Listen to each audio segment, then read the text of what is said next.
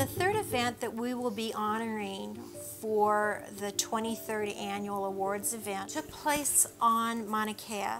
We get a call about 9 at night for an injured hiker on Mauna Kea.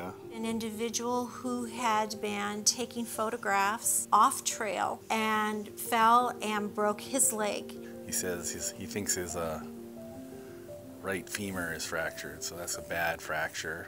The temperature has already dropped. It's probably about 30 degrees. He was able to get cell phone contact and report his situation where he was not able to extricate himself from the mountain. We made it to the top of the mountain. We met with Company 50 and we got together with the group that was actually going to hike in. We get the GPS coordinates. We're at the top by the observatories and it shows that he's like directly below us. And he was about a mile or more off down the backside of the mountain. There's no roads to get there, so there was no road that we could drive to get any closer to him that we could have, other than being at the very top of the observatory where he parked and walked down. And when we got to him, he was in shorts and a windbreaker, I think. And we put him in the skeds, and we package him up.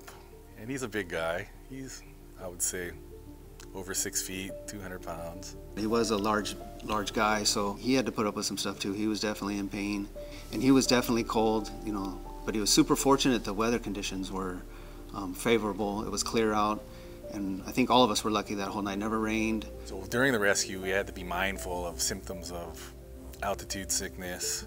The air is thin, and it took a while to recover and catch your breath after each movement.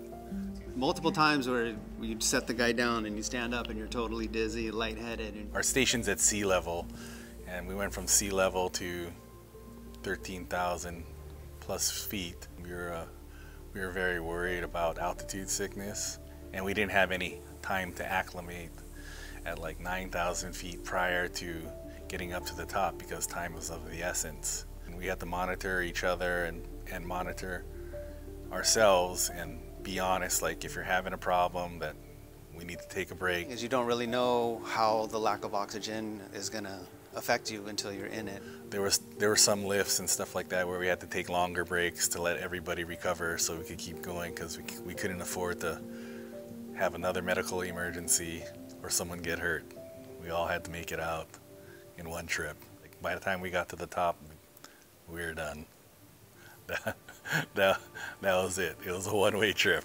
It took over 3.5 hours to navigate the 1 mile distance and the 700-foot elevation gain while carrying the patient. The rescuers worked tirelessly despite an air temperature in the 30s and altitude sickness.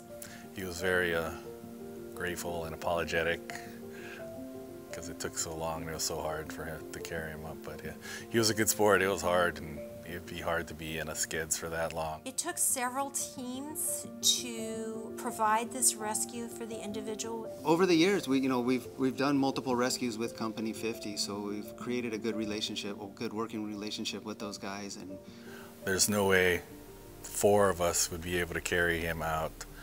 It took 10 of us, and it took a rotation, and it was hard for everybody involved. We needed each other.